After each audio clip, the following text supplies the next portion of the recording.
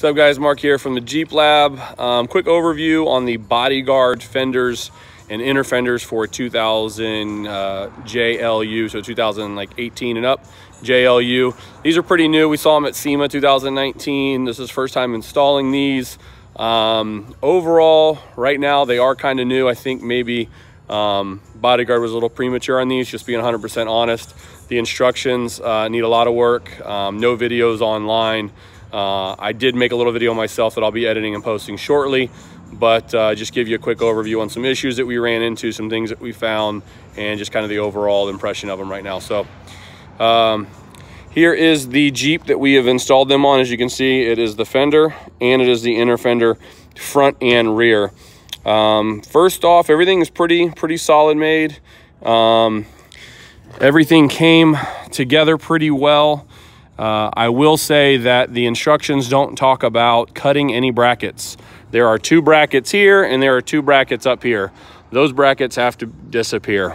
You're gonna have to cut those off, and you're gonna have to grind them down to basically where they don't exist, or the three different plates that go in here that hold the inner fenders and attach to the fender are not going to fit.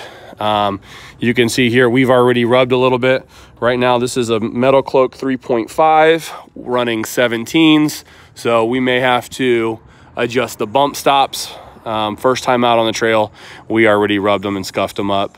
Like I said, the instructions were a little less to be desired. They are pretty strong here. I will say the LEDs did not come with a resistor, so it is telling us right now that the lights do not work. There is a little bracket that goes down here. It was pretty simple to install. Everything lined up pretty well, went together. But a lot of the time was spent trying to figure out how to actually install these, since the instructions were very less to be desired. There is another liner behind this, you can see. So there's two pieces that actually go up against the fender. And then you have a bracket, and a bracket that attach to this fender here. Then the inner fender, first one goes in, the second one goes in, and then this one attaches to both of them to complete the front install. So give you a little overview. That's what they look like from the front. They kind of follow right along here on the grill. The vent piece, you do have to remove the factory vent piece on this. So that is the fronts. Onto the rears. You'll notice here the rears are missing a little bit. So this bolt here is missing.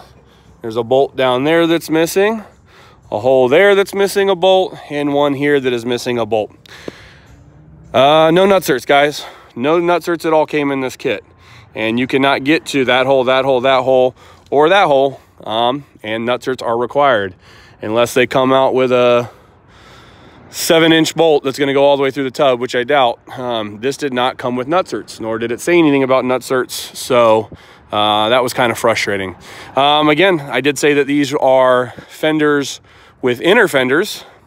This one was in there, but we had a heck of a time getting it in there and getting it to line up. We actually had to, you can see here there's some putty, we had to actually cut away and try to grind this down for the tip to fit in here.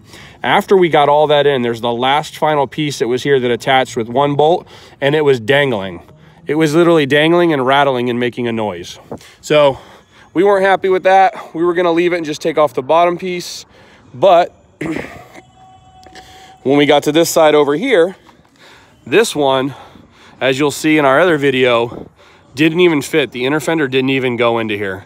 We pried, we pushed. I had about 1.5 to 2 inches space where this would not go. It was pushing these lines all up in here. It was shoving these over to the side. I didn't want anything rubbing against these lines here. I didn't want anything shoving up against this box. It was very not form-fitting at all. So we are actually running without that as we work with Bodyguard to figure out a solution. But that's why you don't see anything in the rear. So again, we're one of the first ones I've seen. I haven't seen any videos out yet. I saw a couple of them at SEMA. I wish I would have paid a little bit more attention and checked them out. But yep, so that is our overall impression. Install time took a lot longer than we wanted to, just because we basically had to figure out how to install these ourselves. But we did do some videos and some step instructions on how to do everything. We'll be posting later. So that's kind of our take on the Bodyguard fenders. So we'll post some comments below when we hear back from Bodyguard in regards to the rear inner fenders. But hope you guys enjoyed this video. Like, subscribe, comment, and we'll give you more soon.